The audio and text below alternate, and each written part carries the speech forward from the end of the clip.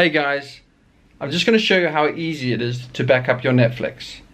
Okay, it sounds a bit silly, and it is, but a lot of studios mandate DRM, and I just wanted to show that any device that has HDMI output, there is HDMI content protection variety, but that can easily be circumvented. Anything that has HDMI port is basically can be recorded from. So why go through all this bother with DRM when ultimately this is so much easier to copy from? I mean, DRM is maybe protecting you that you can't be man in the middle, but SSL does that, doesn't it?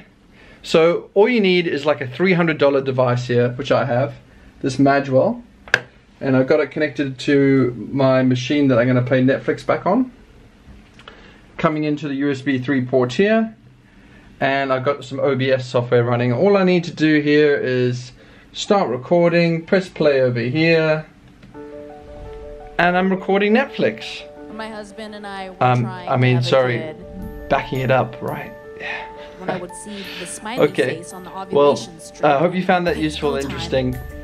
See you guys, please give me a like. Twerk, twerk, twerk. Just pointing out here that I do have DRM enabled in my browser.